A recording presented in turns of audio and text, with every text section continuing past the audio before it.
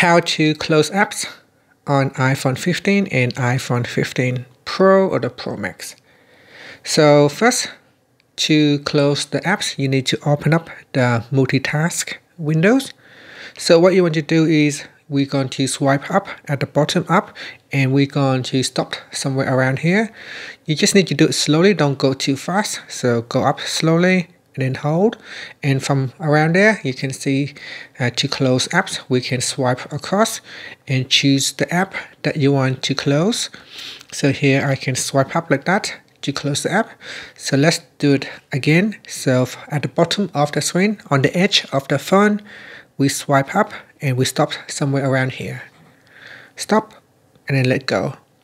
Now once this is open, we can swipe across and choose the app that you want to close. So simply swipe up like that to close the app. If you want to close app quickly, you can use 2 fingers to close multiple apps at once, like that. And that's it. So that is how you can close apps on the iPhone 15 and iPhone 15 Pros. Thank you for watching this video. Please like and subscribe to my channel for more videos.